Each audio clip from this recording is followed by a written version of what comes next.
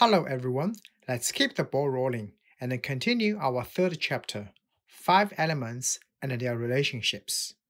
For those who have already watched my other videos, and at this point, you would have some basic ideas of I-Ching theory, such as yin and yang, 8 or 64 trigrams, etc. From this chapter onwards, the content will be directly linked to I-Ching reading itself. And this doesn't mean the previous 2 chapters are not relevant. You can think of them purely as the I-Ching part, and we have already set a solid base on that. Now we can progress further and learn the reading part. Okay, let's begin.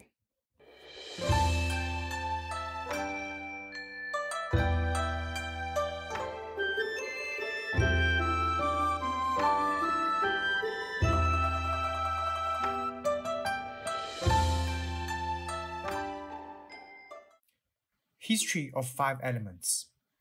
5 elements theory is not written inside the I-Ching. You wouldn't find anything directly talking about 5 elements in any I-Ching books. Some scholars said they are from one of the Asian Chinese traditional medicine book called The Yellow Emperor's Classic of Medicine, or Huangdi Neijing, discovered in Han Dynasty. Others said they were invented by Zhou Yan, one of the famous Chinese philosophers and the representative thinkers of the Yin-Yang school during 100 schools of thought era, which is the same time as Confucius. And another group of scholars suggest that 5 elements are actually from these 5 planets in our solar system. They are Mercury, Mars, Venus, Saturn, and Jupiter. Unfortunately, I'm not a historian, nor am I interested in finding out who really created these 5 elements theory. So I can't tell you the whole story behind it. However, I encourage you to investigate the history behind 5 elements if you think it's necessary. My main focus here is on understanding and utilizing them. Back to yin and yang. Think about it this way. There are parents called yin and yang. They gave birth to 8 children, namely 8 trigrams, which we have already discussed. They also gave birth to another 5 children, which are 5 elements. Each of these 5 elements has a different character, just as each child has a unique personality traits. At the same time, all these children also share one same feature, which is yin and yang. They are the genetic imprint from the parents. Thus, element fire will contain both yang fire and yin fire. Element water will contain yang water and yin water. And element metal will have yang metal and yin metal, etc.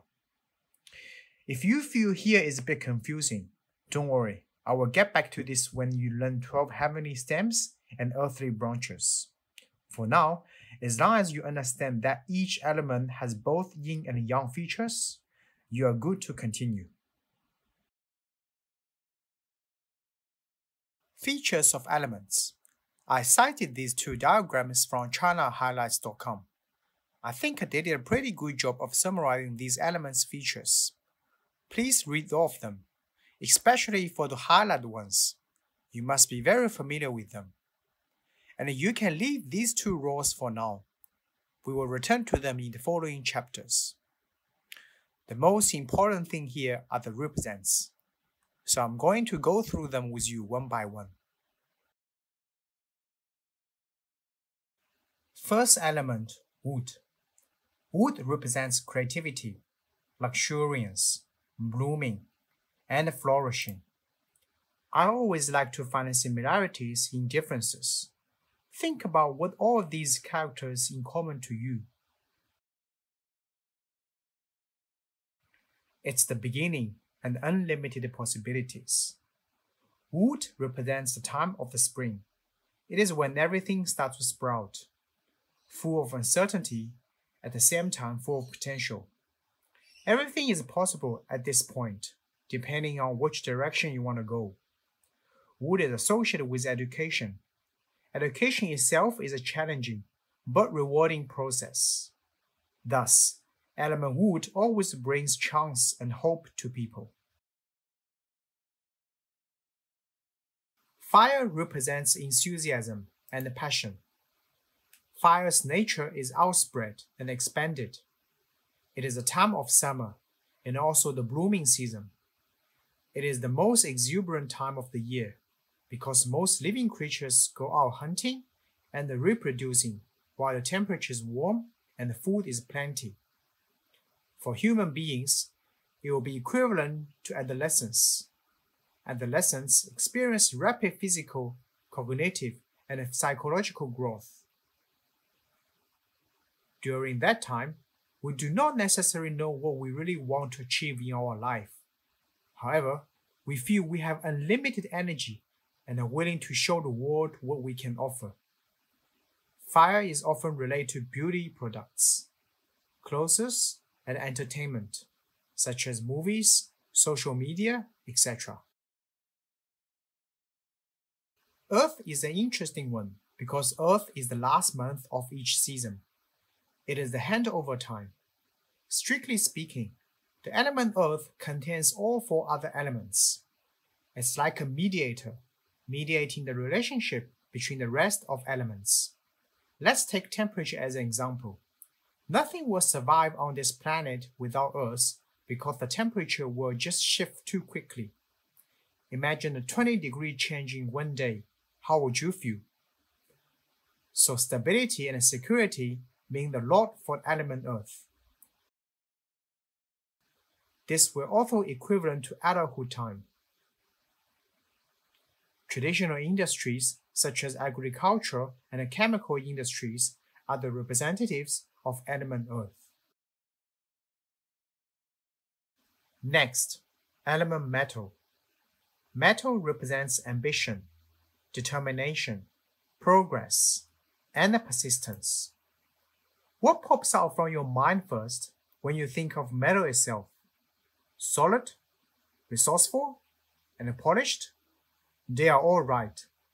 The season of autumn is the season of harvesting. Obviously, we use metal to harvest. However, there are other deep meanings behind it.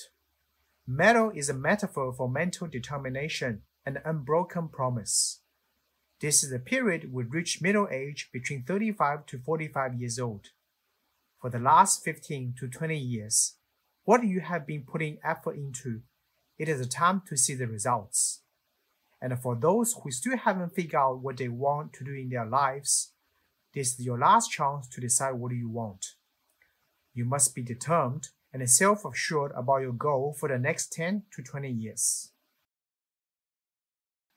The element metal is always associated with cleaning and clearing. Our last element, water. Water represents aptitude, brightness, agile mind, and mental strength. The element water is like a wise older man, much gentle and less harsh, much flexible and less rigid, slow but long-standing, physically weak but mentally strong. It is a time of winter. Most creatures go into hibernation, conserving energy when sufficient food is unavailable. For human beings, we are going to have some physical restrictions when we are above age of 70. But we have definitely learned a lot of lessons through our whole life at this point. We are full of wisdom and have understood a lot about the truth of this universe. If you see the element water, the first thing you should think of is anything related to the mind or psychological perspective of the person. Okay, I think this is enough for today. Hope you're enjoying today's video, and don't forget to subscribe if you wish to see more videos like this. And we will continue to our second part of 5 elements and relationships in the next one. Bye for now.